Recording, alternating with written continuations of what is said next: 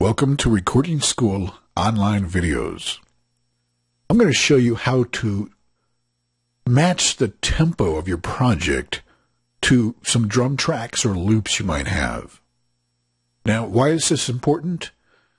Well, it's very useful if you want to be able to quantize any of your additional tracks and also have a metronome to go by. So it's extremely useful.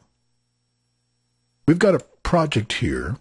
I'll play it, and it doesn't match our tempo at all. Let's have a listen.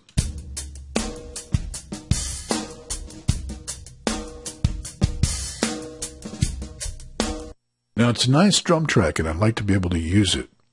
But when I turn on the metronome, this is what we hear.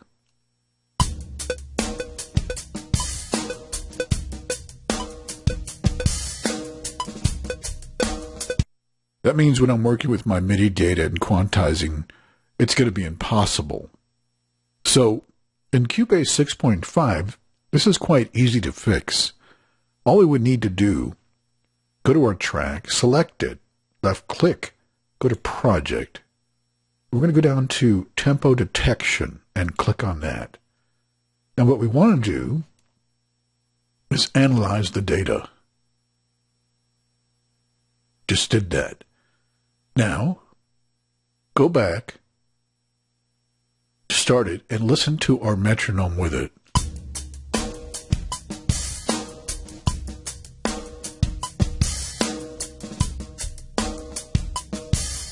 Perfectly on.